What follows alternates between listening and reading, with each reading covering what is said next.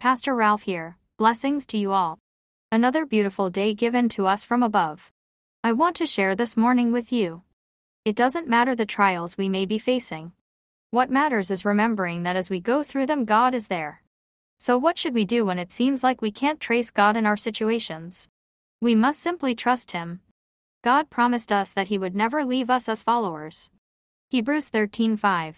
Every tear we cry is being recorded. Psalm 56:8. God knows all about it. Although we may not see immediate results in our situations, we have to continually rely and believe in God. The Bible instructs us to stand firm and see the deliverance of the Lord. Exodus 14:13.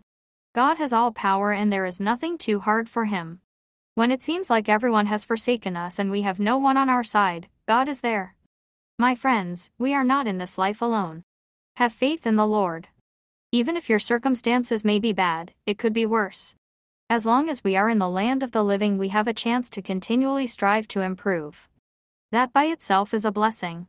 Everything that we are going through or have gone through is not strange to God. Know that you can depend and lean on Him in the good and bad situations. You see, when we lean on someone, we usually rest our head on their shoulder and they support our weight as we lean on them. That's what God wants. He wants us to put our head on His shoulder and let our weight rest on Him.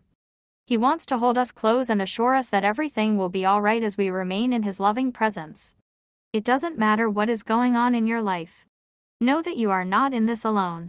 God is always there. May God always bless you and may you all go through life with Jesus Christ in your life.